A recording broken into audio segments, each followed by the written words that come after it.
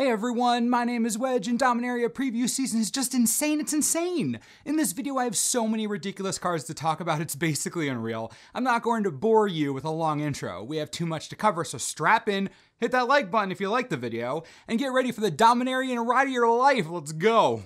Holy butts, Karn, Scion of Urza is 4 mana for a 5 loyalty legendary planeswalker. You can +1 and reveal the top 2 cards of your library. An opponent chooses one of them, put that card into your hand and exile the other with a silver counter on it. You can -1 and put a card you own with a silver counter on it from exile into your hand. You can also -2 and create a 0/0 construct artifact creature token with. This creature gets +1/+1 for each artifact you control. This is an incredibly interesting card. The first ability is giving you card advantage. Now, your opponent does get to choose the card you get, but it's still card advantage nonetheless. Then you can -1 and get the other card if you want. Either way, Karn draws you cards. He'll probably draw you lands a lot of the time, but again, he's getting cards for a heavily discounted price. And with his starting loyalty so high, and his ability cost so low, as long as he isn't killed, he'll be getting you cards for a long time. Even his ultimate is only -2. He can create a pair of artifact synergy creatures and still have enough loyalty left to start ticking up again. This Karn is meant to play the long game like Karn himself. It'll be interesting to see where he fits in, but I love him in some type of blue-black artifact matter shell. The deck is there. I like it a lot. Also, I mean, you could just put him in Breya or Shahroom or Sidri and you'll do just fine. I love this big old golem.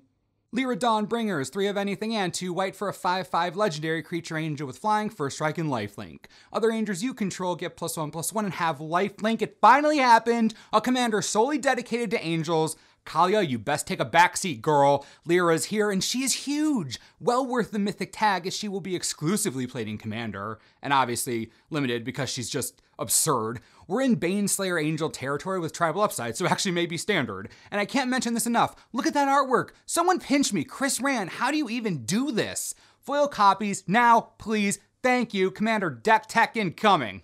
G2 Chronicler is 2 mana for a 1/3 human wizard with a kicker cost of 4 mana. Yes, kicker! When the Chronicler enters the battlefield, if it was kicked, return target instant or sorcery card from your graveyard to your hand. I love kicker. I've loved it the first time it was around, I still love it now. This is a common, but I had to talk about it because kicker is great. It's a phenomenal ability, gives a lot of versatility to every card it's on. It's just wonderful, I love it to death.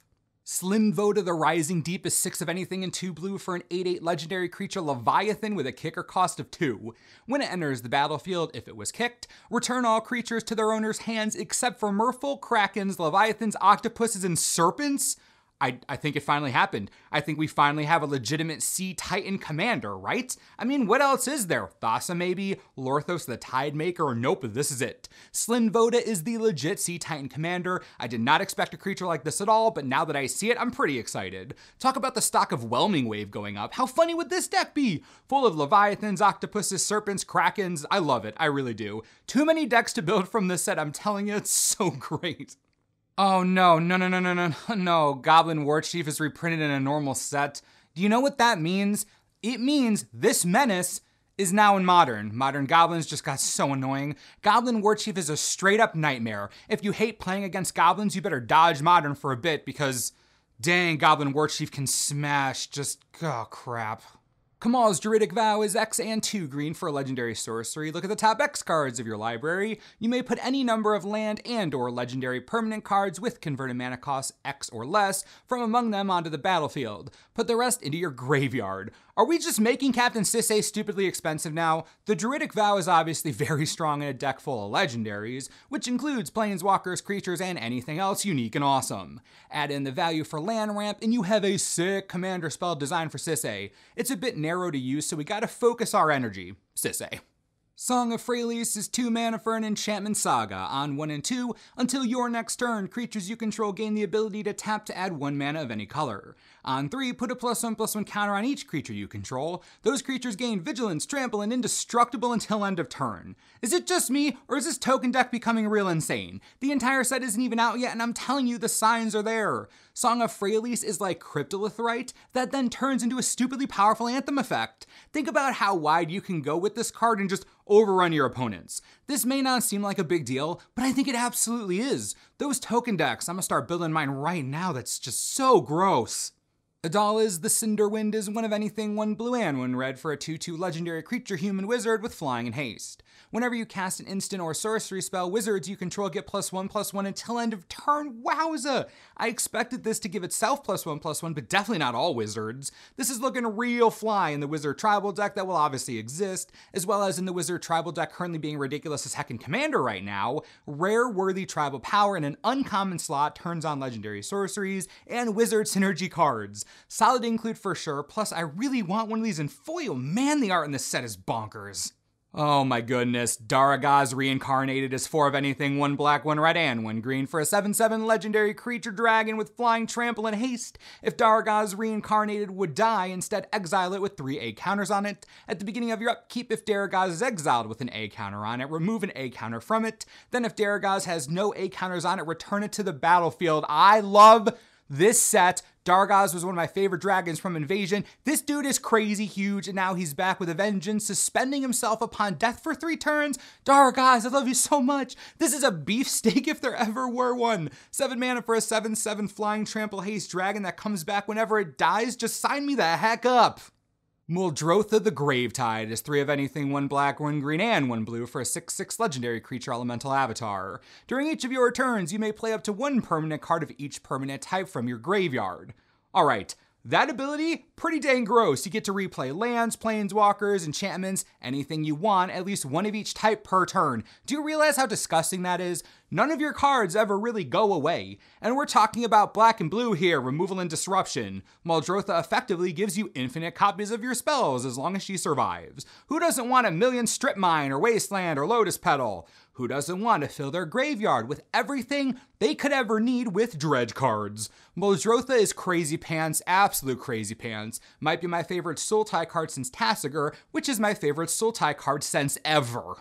We're also getting a phenomenal set of uncommon spell lands. We're going to go one by one here and you'll see why. They all enter the battlefield tapped and tap for their respective color of mana.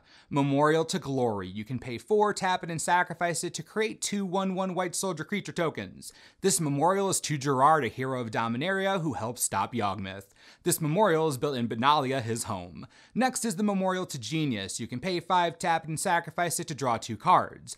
This piece of art depicts a Tolarian campus. The original Tolarian Academy was straight up decimated, so this is a fitting and beautiful memorial, with Urza overlooking, built into the mountain. Dang, this is pretty. Next is the Memorial to Folly. You can pay 3, tap it, and sacrifice it to return target creature card from your graveyard to your hand.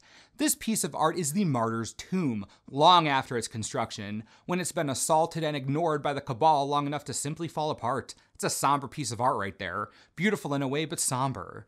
Next is the Memorial to War. You can pay 5, tap it, and sacrifice it to destroy target land. The statue you see in this piece is Corona False God. She's basically Dominaria, kind of like a Shia, but way more ridiculous. There was a huge war caused by Corona. It basically destroyed an entire continent, and building a statue to remind everyone of that horrible war, not a bad idea. This area forever lost to bloodshed and ruin. And last but certainly not least, the Memorial to Unity. You can pay 3, tap it, and sacrifice it to look at the top 5 cards of your library. You may reveal a creature card from among them and put it into your hand, then put the rest on the bottom of your library in a random order. Talking about bringing back memories, this is Eladamri, an elf lord. Instrumental in saving the elven people of Dominaria from Yawgmoth, Eladamri should be eternally remembered and praised. Another true hero of the plane. I love that he's built out of wood instead of stone, paying true homage to a great being. This set though, God, I'm so happy it exists. I mean, I don't know what else to say. I adore everything about Dominaria. Again, I know I get excited easier than most, I really do, but the set's chock full of so much flavor and beauty and nostalgia, I can't help but fall into the pit of hype. I can't, I love the set. I pray to the heavens that it's great for Limited. It's already shown us so much for Commander, some stuff for Modern and Standard, so I gotta know what you think. Are you in? Are you out? What's still holding you back? What allowed you to jump into the hype pit with me? I gotta know your thoughts, so please leave them below and we'll talk about all of it. And as always, thanks for watching and we'll see you next time. This video is brought to you in part by TCGplayer.com. I feel like a broken record, but I mean, y'all, Dominaria be crazy. The set's still being spoiled, and we've seen so much. If you're as excited as I am and you don't have a local game store, or yours charges way too much, you can get boxes pre-ordered right now and shipped to your door the second the set releases for $91 each. It's a great deal. No reason not to take advantage if you want the set. Just pre-order now. Also, you know, it helps the channel, which is great, so enjoy.